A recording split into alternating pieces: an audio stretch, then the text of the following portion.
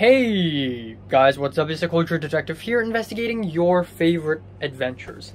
And today I'm going to not really go on an adventure, but go to somewhere that I've been wanting to go for a little while. And that's weird.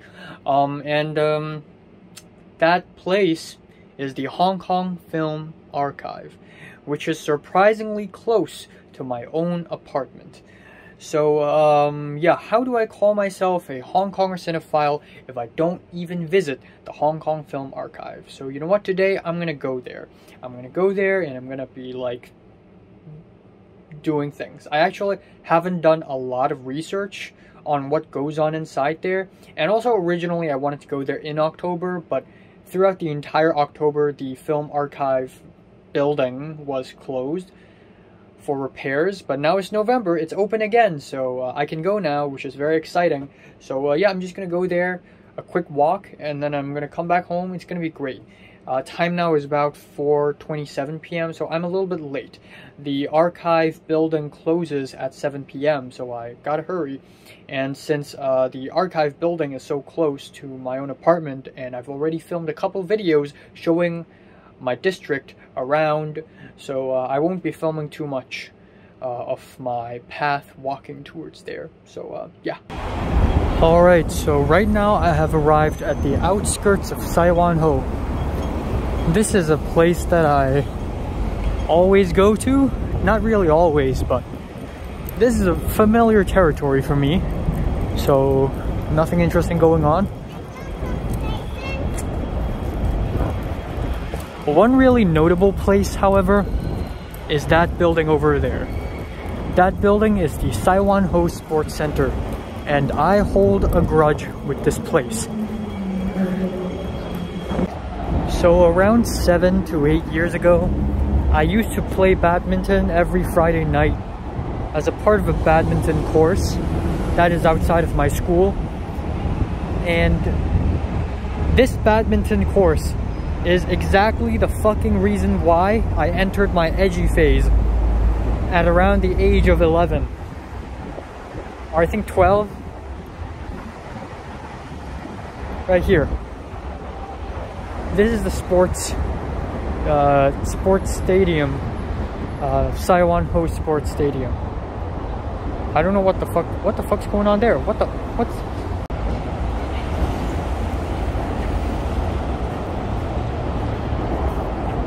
some sort of kung fu practice?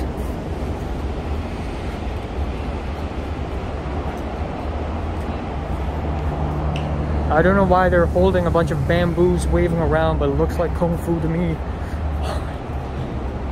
But yeah, before entering the film archive, which is right here, let's take a tiny trip down memory lane.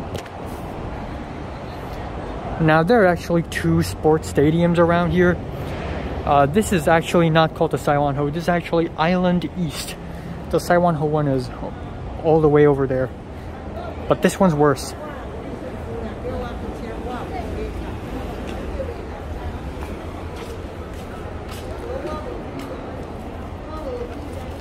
Yeah, I don't think I'll be going here. There's also a swimming pool here. And I've been there too. Alright, let's go to the building next door. Hong Kong Film Archive. This is exactly where I want to be. Right. I feel like I look like a total idiot right here because I've been here before. But the last time I've been here, it's been like many years ago. Oh. Wait. I can't film? Crap, can I not film? I don't know if I can film or not. But I got this thing. And it's got a bunch of films in it. A lot of really old films, but important films nonetheless. Okay, some newer films. Oh, here we go. This one right here, Zhong Li Tou, directed by King Hu in the 1970s. Oh hey, Center Stage, Director's Cut. The Killers by John Woo. No, Bullet in the Head by John Woo, not The Killers. Alright, I feel like I can't go in. I feel like I can't film in there. Okay. So, okay, we have a camera here. Let's go up. Before we go into that big room, let's go up and see what kind of stuff awaits. Now, I'm gonna be honest here. I am not an expert in Hong Kong film history. I know a little more than the average person, but only a little bit. This is the first Hong Kong film classified as Category 3. Right, I watched a little bit of a video about Category 3, basically R18, but in Hong Kong. The R18 grading. And I'm pretty sure this is not the one. Pretty sure this is not the one. Alright. Again, I haven't done any research. I mean, I did a little research, but I didn't do a lot of research, so I kind of don't know. Okay, earlier this year, I wanted to watch a movie called, Chak Tao Sai Gai, and it is directed by this dude, Mo Hong Si. But that video is taken down from YouTube, so I don't know where to watch it now. We got some 70s stuff over here.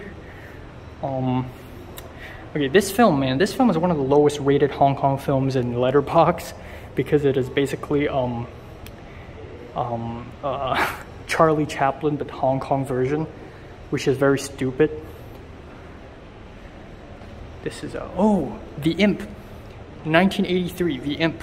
I watched this. So this is about the new wave of 80s horror films in Hong Kong. Yeah, right here, The Imp. As you can see, there are also a bunch of 80s horror films, late 70s horror films that I haven't watched. Dangerous Encounter, First Kind. I believe this is I forgot who directed this, but it's a very famous director. I think it's John Woo also. Oh no, Choi Huk, I think. So yeah, new wave stuff, really cool. 2017, bro, that's a long time ago. Period films. I like period films, I really do. Alright, we got Maggie Wu right here. Also about period films. Qi Pao, or Cheng Sam, which basically means traditional Chinese clothing in the early 1900s, early 20th century Chinese clothing. And then right here we have when Leslie met Anita. Leslie as in Leslie Zheng Guoqing, and Anita Mui, which means Mu Yinfeng, and both of them had passed away in the year 2003. And the opening film is Rouge Yin Zi Kao, which is one of my favorite films of Hong Kong. Absolutely fantastic film. Alright, we have some film history over here. We got Bruce Lee, Wu Yu Tek Wu Si by An Hui. That is the first film in the trilogy of films that An Hui made about Vietnamese refugees. Let's see, what other things do I know? Hey, that's Zhao Yunfan. I know who he is. Oh, this is the history of the museum, not really the history of Hong Kong film.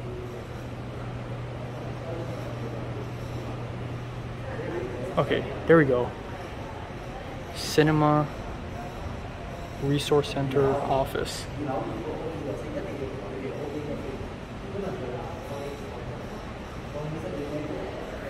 I feel like I wish I have a bag to put this thing in. Okay. So I believe this is the first floor, and okay, it's a cinema over there. So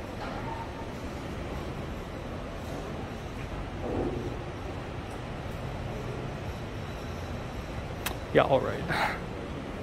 I guess there's not much else to see in this particular place. I guess there really isn't much. But yeah, a lot of cool history stuff.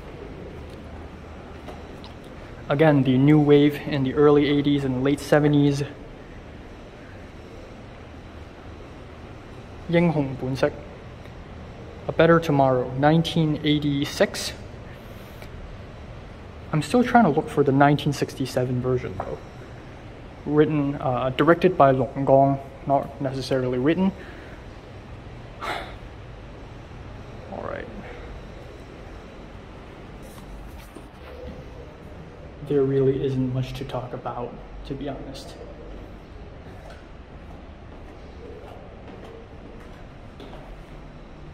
Aha! Fai Mok. Fai Mok is one of the most important directors in early Hong Kong film, and have I seen any of this? I don't think I have.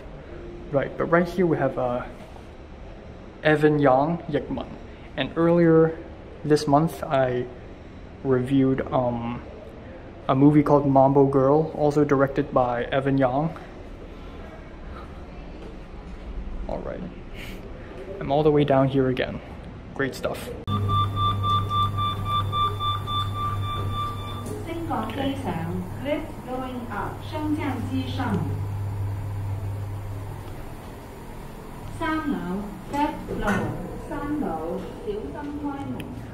Okay, so apparently this place, the resource center, opens until 5 p.m., which is 12 minutes from now. Okay, let's see if I can find any film I know. Right here. Chungking Express, I know that film.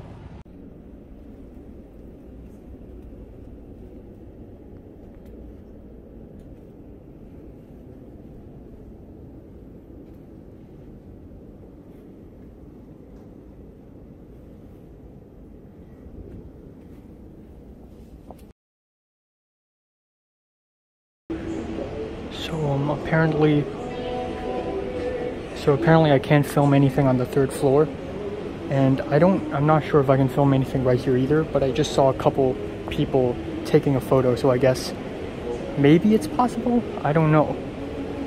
So I'm just gonna keep a low profile and try to be as discreet as possible. But this is probably the main course of the entire museum. For photographer's pick. Okay, some photos. Subsam Taibo, the heroic ones. Bunyek. Right here.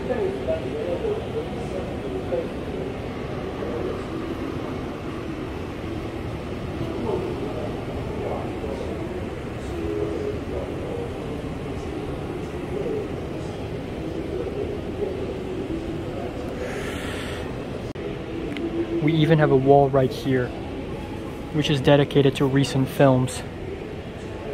This is Liu Kaiji, rest in peace.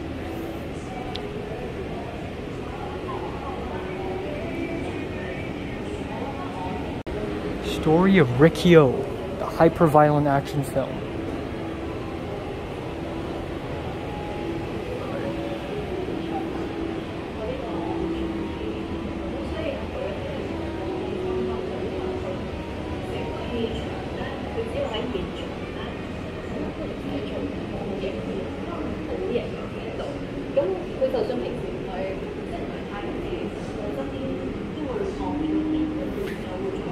I don't know a lot of horror films in Hong Kong, so it's weird that I've never actually heard about this film. 幽靈人間春田花花童 Except it's real. Oh, it's a bunch of celebrities but made younger. I see.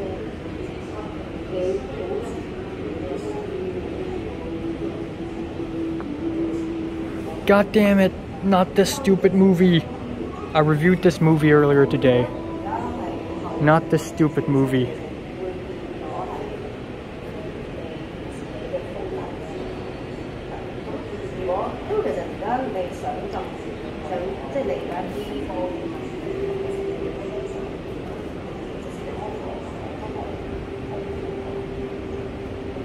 I feel like I'm walking in reverse the whole time.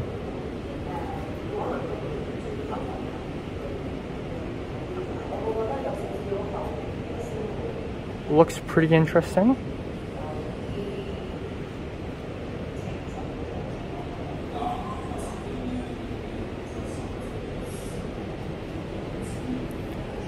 Nostalgic for some 60s, 50s stuff.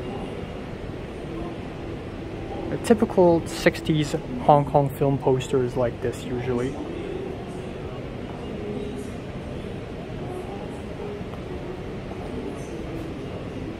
Dial 999 for 3 murderers? 999離奇3兇手. The fuck? This is some hyper noir stuff, you know? Neo noir.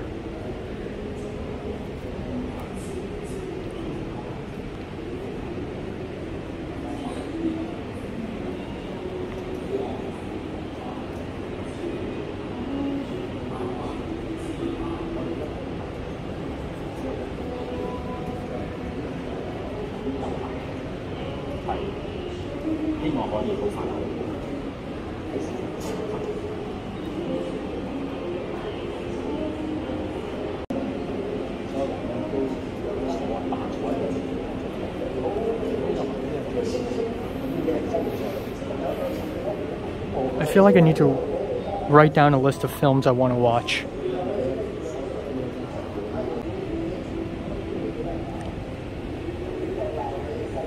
This looks pretty interesting. Kind of want to watch it. Shadow of Tears. So.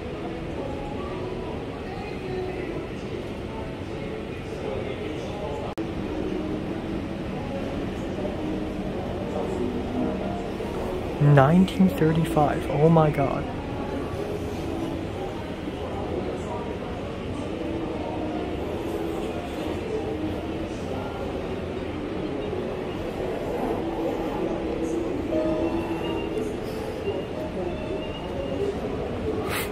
Master Key film promotion. The whole museum is about film promotion anyways.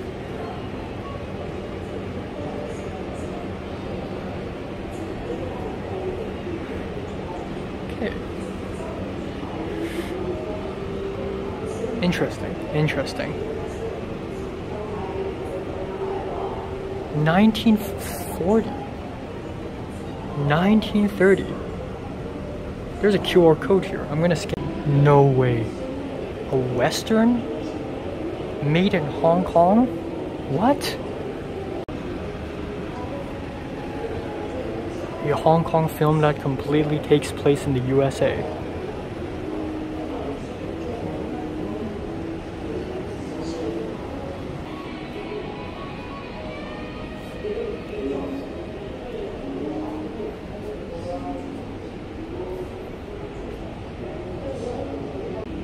This is the oldest one I can find, 1926.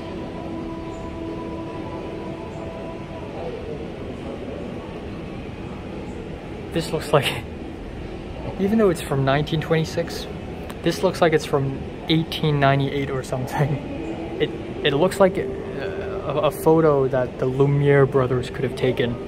You know, around this time, they made Napoleon. So, obviously, Hong Kong wasn't so technologically advanced back then. Nearly 100 years ago. 95 years ago, to be exact. 95. Oh my god, I need to watch this. I need to watch this. Man. A lot of good books. This one is about Zheng Qi. This one is about Chou Yun. A lot of good books in this book corner.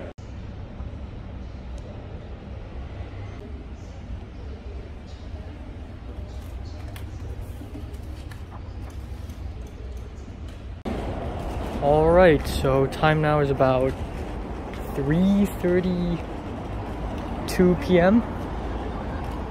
I spent well over an hour, about an hour here. Pretty good, pretty wholesome experience. I couldn't film on the 3rd floor in the library, but honestly there wasn't much to see. It's just a bunch of books and people using their like laptops there and studying there. Like you can't even watch movies there. Like that totally defeats the purpose of this building. Is the film archive. The real film archive is at Hong Kong University Library. Like earlier, I think a month ago, I spoke to Mr. P and asked him where can I watch the 1967 version of 英雄本色, directed by Patrick Long, and he said I could find it in the Hong Kong University Library. And to enter it, I need to commit identity fraud. But yeah, still not bad. There are a lot of really interesting books in there, and I wrote down a pretty, not a very long, but still nonetheless a list of films that I need to watch and I want to watch, whether it be because of the extravagant production or because it just holds such an important value in the history of filmmaking in Hong Kong.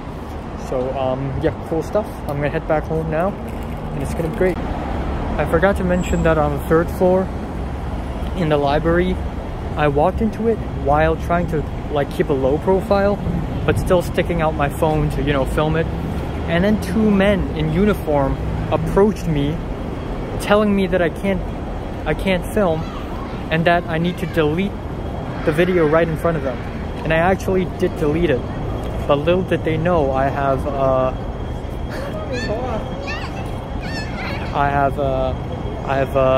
an app that can restore videos that I accidentally deleted. But and I don't think they really like checked if it is truly deleted or not. But yeah, 2 men in uniform, 2 men approached me. Jesus Christ, I thought I was gonna get executed or something.